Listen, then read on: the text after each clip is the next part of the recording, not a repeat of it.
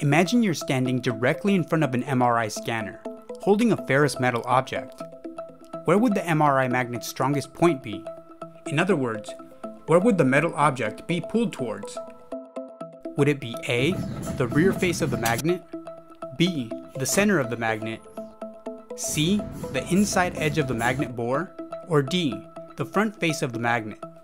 Before I reveal the answer, we're about to see exactly where the strongest pull happens, and why many animations and movies get it wrong. This is an MRI safe tool, made of an aluminum bronze alloy. This material shows very weak magnetic properties in fields up to 1.5 Tesla. But as you'll see in this demonstration, in 3T MRI environments and above, the field does affect the wrench, just enough to provide a clear visual, but without any real danger.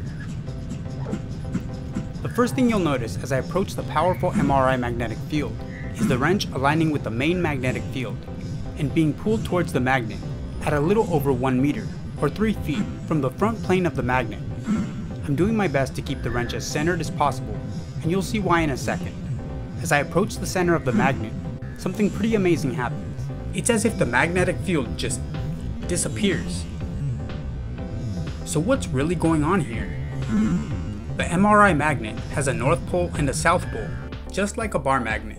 In the very middle, halfway between the poles, the opposing forces balance out.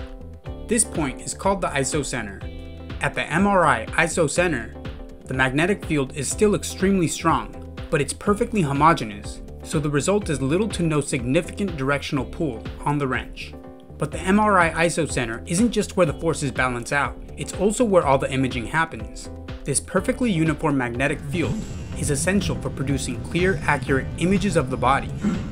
With the help of secondary magnetic fields, called gradients, the MRI can add just enough variation to map your body in 3 dimensions. We'll take a look at how MRI actually maps out your body in a later chapter, but first, let's get back to the demonstration. The forces that were just pulling the wrench towards the MRI magnet just stopped.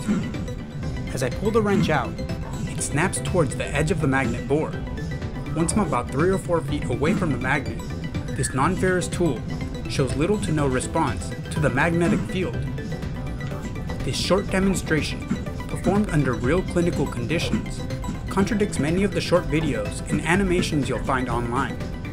For example, if you watched the MRI scene in the recent Final Destination movie, you might think the correct answer is A, with metal being sucked into the rear of the MRI, like an all-consuming black hole.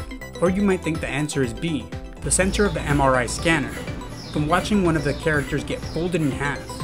In reality, these depictions are far from accurate when compared to the actual physics of the MRI magnetic fields.